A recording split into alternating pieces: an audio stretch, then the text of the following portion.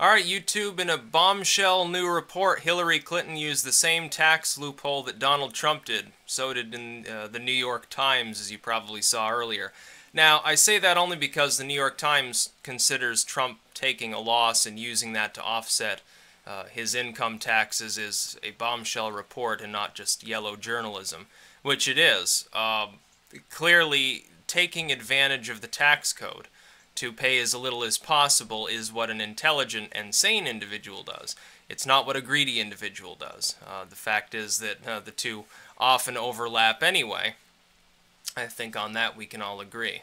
I think the problem with the Trump 1995 tax leaks, Trump took such a loss and he's greedy and horrible, I think the problem with that is that the same logic was not actually applied to other people within the campaign, including, of course, the New York Times, which actually got a rebate despite making millions and millions of dollars, specifically because they use similar loopholes. In fact, because they're an actual business as opposed to someone who's using businesses, they appear to be able to actually gain money, additional income, pay less than nothing. They actually pay a negative amount and they get money back.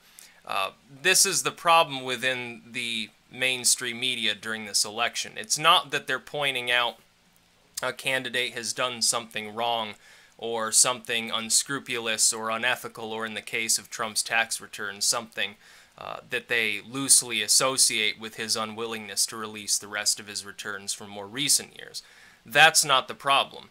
The problem is that nobody in the media, this is the left and right, appears to be applying the same reasoning, applying the same scruples, applying the same muckraking, so-called, which is really just a hatchet job after hatchet job sort of thing, to the other candidate who's involved. The same media groups that would criticize, for instance, Johnson for not knowing where Aleppo is, have no problem with the fact that Hillary Clinton gloated about and laughed about Gaddafi being ousted and what happened to Libya thereafter.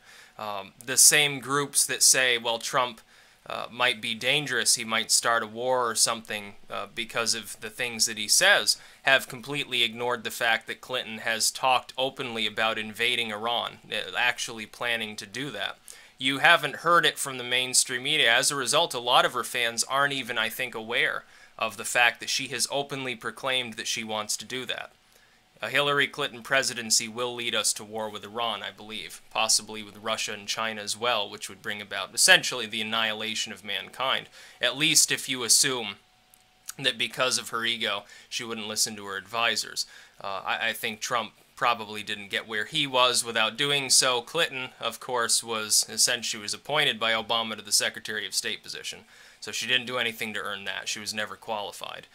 She happened to be the wife of a president, therefore First Lady. And as far as the Senate went, it was a do-nothing career in the Senate other than voting in favor, again, of another war in Iraq, which people also overlook. That was one of the problems at the first debate. The same moderator that was constantly browbeating Trump, saying, oh, well, you disrespect women, you won't release your tax returns, blah, blah, blah, never spoke once about many of the similar things that plague the Clinton campaign. It was unfair. It was biased, quite clearly. You wouldn't have to be a Trump fan to understand this. That being said, I still think Lester Holt did a better job than most would, because there were actually questions there that weren't hatchet jobs. I would have expected it would be essentially just the bash Trump hour from stem to stern.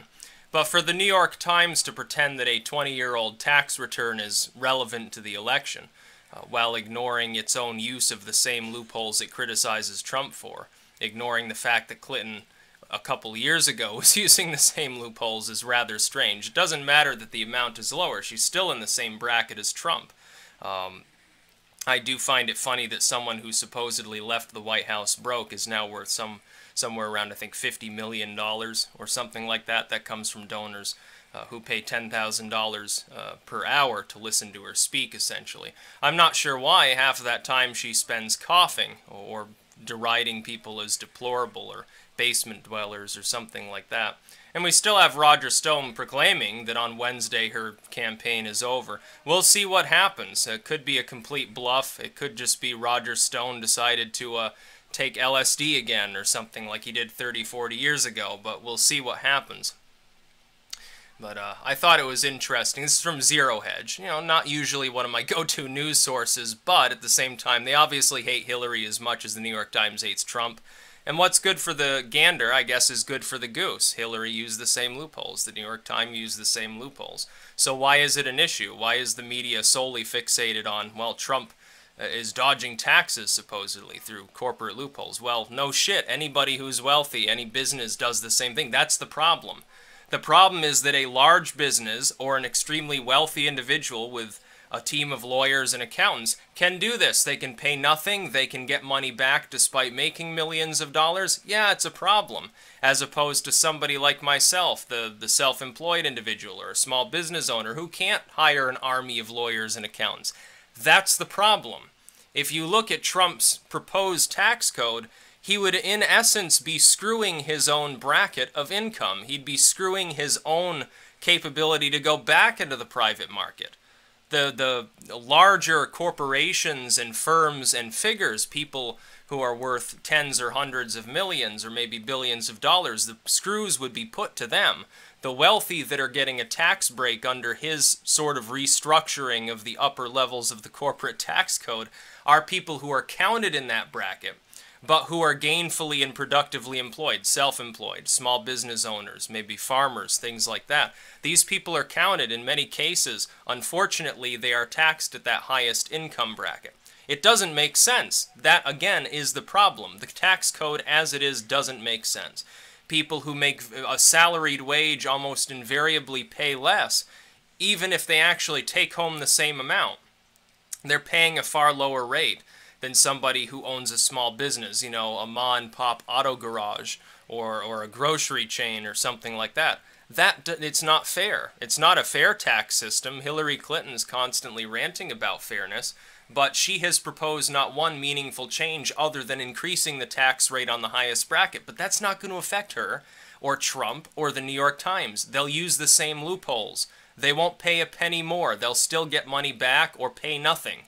That's the point. Her tax plan it was tried by Bubba Bill. He implemented the same so-called reform she's talking about. Raising the upper levels of the income tax bracket, raising their taxes. Did we get any significant, meaningful amount more money? No, because at the same time, that's when half the loopholes were born. That's the problem. So if you want tax reform, oddly enough, Trump wants to apparently cause his children, who will inherit all of his wealth, to pay more taxes. Well, that doesn't sound like somebody who's really that self-absorbed and egotistical.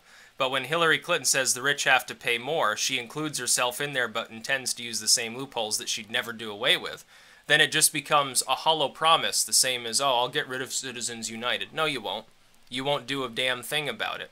Because Citizens United is why you're wealthy. It's why your party has maintained power for some level of time. It's never going to happen. It's an empty campaign promise from a career politician. Like I said, and I have to keep pointing this out, don't mistake my disdain for everything Clinton for a deep-seated love of Trump. I see through his game too. Most of what he says is propaganda. But as far as his tax code goes, I have reason to believe he would implement it. Because he wants to be remembered as great. It would, honestly, his tax plan would cause the economy to shoot through the stratosphere. That's my summation of the situation, because it would unbridle small businesses. They would begin to grow. They would compete more. I believe in free markets. It's just the way that I am. I observe reality, and I say that that would work. It would certainly help self-employed individuals like myself a great deal. Part of this is self-serving. Under Trump's tax plan, I'd be paying nothing, essentially. I'd have to make several times as much as I make now to pay a penny in income taxes. I'd be doing fine.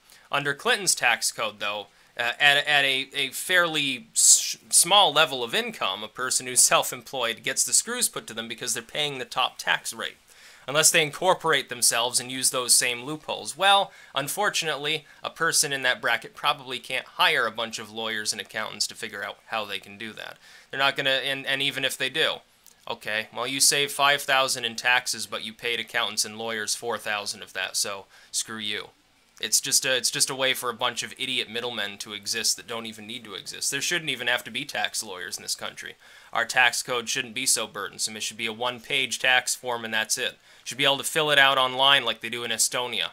That's what we should move towards. It should be a simple 3-bracket flat system. Only deductions are your family, no business deductions, couple the corporate tax rate to personal income tax, lower it all significantly, raise the cap at which people can exist before they pay anything, eliminate the payroll tax, and implement instead, and get rid of property taxes too, except for on commercial and industrial developments, residential taxes. There shouldn't be a property tax on somebody's primary residence until it's at a certain value. If they've got like a $10 million home, okay, that makes sense. If somebody has one home, no, I wouldn't tax it, honestly. It's their primary residence. It's their homestead. It's theirs. It belongs to them. They shouldn't have to pay rent to the government to live there. And second homes, you tax them more, and that's how you make up the difference. Therefore, those that are more wealthy, they probably wouldn't build second homes. Implement a national sales tax in the place of all of these other convoluted taxes. It'd be much more simple. You could have 3 extant taxes in the entire tax code. You could slim it all down by 99%, flatten it all out, make it truly fair, make it truly work so that the productive members of society don't keep getting screwed. Trump is proposing something roughly akin to this. Clinton's not. So I do certainly endorse his fiscal plan. That's about all. Peace out.